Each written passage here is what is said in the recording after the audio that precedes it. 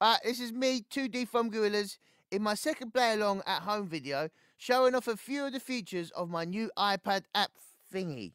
You know, the KORG iELECTRIBE Gorillaz Edition, out now in the App Store. Right, let's fire up and get a look at some more advanced features. I may even press the Gorillaz Wave button for you. Just wait a minute now for the valves to warm up. We're going to play around with a bit of Donkomatic. Oh yeah.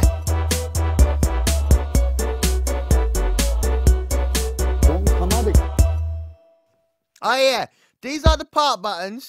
See their sequences appearing below as I press them? Donkomatic. The solo button over here makes it only play the selected part. And now the moment you've all been waiting for, the Gorillaz Wave button. Yeah, wicked. Press it, select a part, and you can change the part sample using the numbered keys. See? That's the magic of Gorillaz Wave.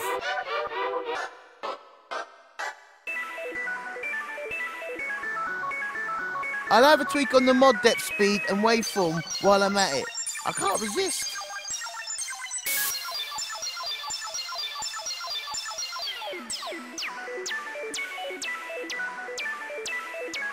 Let's switch off the solo to bring everything back in. Mute selects individual parts to mute. Let's bring the track back down and back to the wave to change the drum beats. Kick,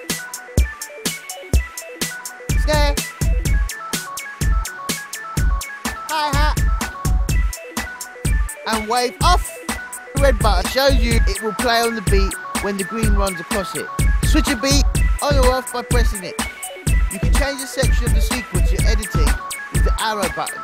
The green LED is the section of sequence playing. The red one is the one you're editing. Let's beef up the drums.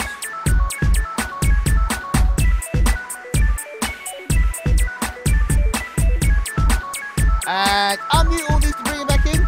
There you have it. Woo! Now we're cooking.